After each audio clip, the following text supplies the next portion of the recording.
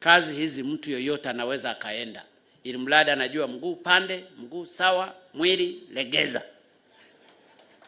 Na ndiyo maana magereza nilimpeleka Meja Jenerali mzee huyu hapa.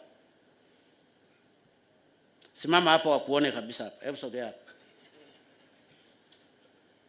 Alienda magereza akiwa Brigadier Jenerali. Sasa ni Meja Jenerali. Na umeja jenerali ni wa jeshi la wananchi. Lakini pia yeye ni kamishna jenerali wa magereza. Ameanza kufanya kazi nzuri kule. Ameshanunua na magari kwa ajili ya kazi. Ninyi wenyewe mnajua. Na watu wa magereza wameanza kuelewa kwamba kumbe hata ukipeleka wanajeshi magereza mambo yanaenda vizuri.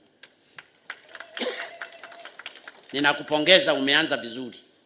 Kaendelee kufanya kazi. Wanakuita mzee lakini wewe sio mzee. Ni mzee wa jina lakini wewe ni kijana.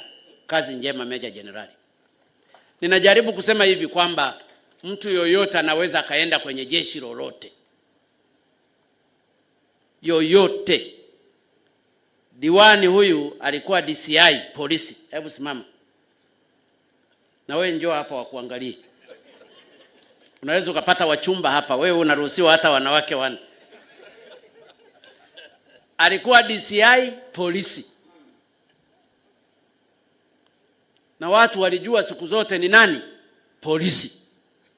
Leo ndio mkuu wa Usalama Tanzania, TC. Hii ndio kazi nzuri iliyofanywa na baba wa taifa Mwalimu Julius Kambarage Nyerere. Hata magereza, hata faya, wako wengine wanaweza kuwa wakuu TC. Wako wengine polisi. Wako wengine jeshini. Majeshi haya yote yanafanya kazi moja ya ulinzi na usalama wa taifa hili. Nenda kakae bana. Hawa huwa wanatambulishwa, wanajulikana, kwa hiyo wala msiwe na wasiwasi. Lakini nazungumza hii ili kuonyesha dhamira ya taifa hili na awamu ya 5 kwamba tunataka kazi. Tunataka nini? Kazi.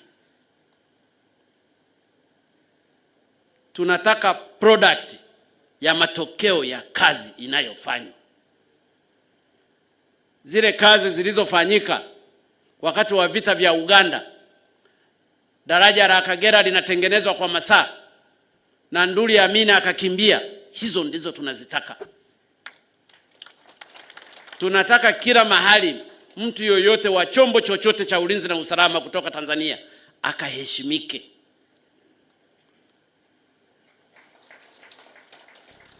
Akienda mahali popote hata duniani wakampigie saluti.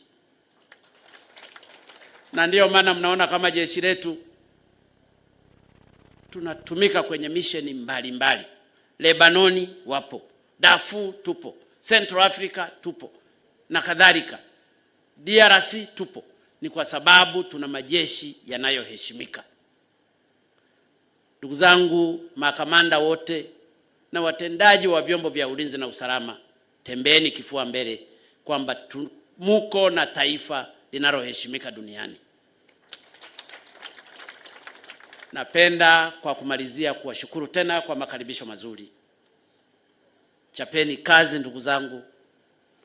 Mimi ni mtumishi wenu. Nitaendelea kuheshimu utendaji kazi wenu.